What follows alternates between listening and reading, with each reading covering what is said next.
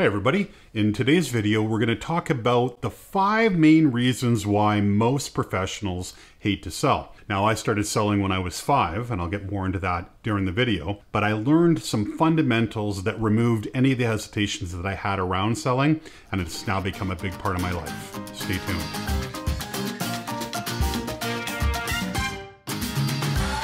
Hey everybody, welcome back to the channel. So today's a quick video where I want to go through what I've identified as the 5 top reasons why people don't like to sell. And what I realized after having worked with professionals of all types, they all feel unique and have kind of obstacles they think are unique only to them. But truth be told, most people are challenged with the exact same 5 things. So let's jump right into number 1.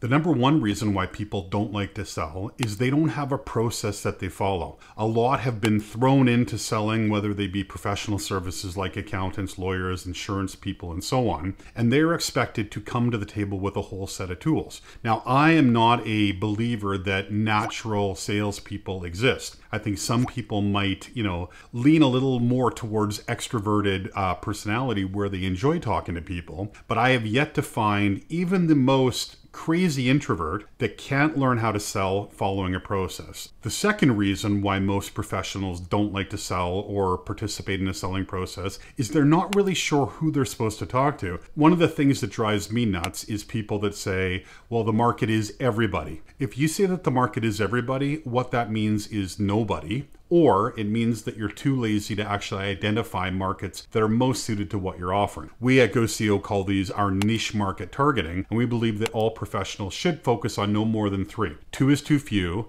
and 4 is too many. Having 3 markets that you're focusing on makes it much easier to determine who you should be talking to and who you should be avoiding. The third biggest problem that people have around selling is if they've identified a process that they're going to follow and they've identified a market that they're going to go after, the next challenge that always comes up is, what do I say? We like clients to start with answering 3 basic questions. What do you do? Why does it matter? And who cares? Having these conversations within a niche market you're targeting can really be beneficial in maximizing your time and being able to qualify prospects that will fit best with your solution. The 4th reason why most professionals don't like selling or look forward to selling is they're not sure how to qualify a prospect properly. A lot of people that I talk about the sheer amount of time they waste talking to the wrong people, maybe having more and more conversations with individuals that don't end up becoming business, or anything else that feels like they're spinning their tires. When you're qualifying a prospect, you're basically looking for 2 things. They have means, the money to pay you, and they have need, a problem of which you have a solution. Those that have means and need are a qualified prospect and will be very interested in talking with you. But the market is made up of 90% of others, and the others are broken into 2 categories. Those with means and not need, so they have money, but they don't have a problem that you can solve, or they have need and not means. They have a problem that you can solve, but they don't have the money to pay you. As soon as you can qualify those with means and need compared to the other 2 groups, your business development process simplifies and you quit wasting time with prospects that can't or don't want to buy. And the 5th reason why most professionals struggle with selling or don't look forward to it is they don't know how to close. Now, there are seminars and books and videos and all of this stuff around different closing techniques.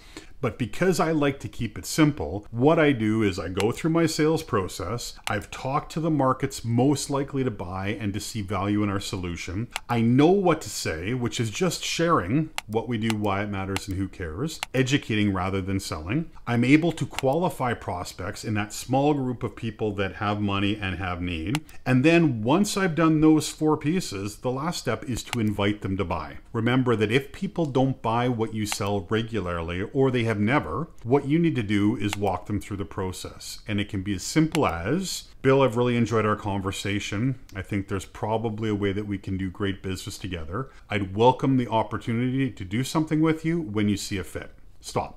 That's a simple way to close which will open up a ton of opportunities for you if you follow it. So in closing, what I'm going to encourage you to do, and I'll put links to some of the videos that I've talked about these different topics in the past, but you really need to have a process that you're going to follow consistently. You have to know who you're going to talk to. You have to know what you're going to say to get their attention. You have to be able to qualify them and then simply invite them to buy. And that's not leg humping where, hey, please buy from me, or if you buy right now, I'll knock 20% off. But instead saying, I really see a fit here. If you do too, I'd welcome the opportunity to do business, and leave it at that. Anyway, I hope that was helpful. Quick little video just to kind of reframe the way that you're looking at selling. I don't see sales as closing, leg humping, coercing, doing anything that makes the other person uncomfortable. I see it as educating, letting them know what we do and letting them determine if there's a fit. We don't chase, but we will put them in a sales process to move them through the process of not knowing what we do,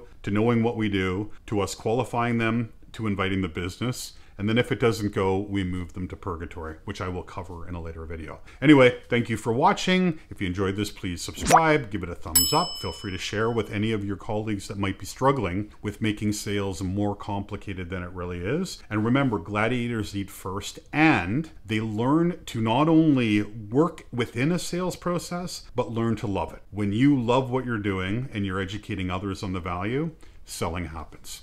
See you in the next video.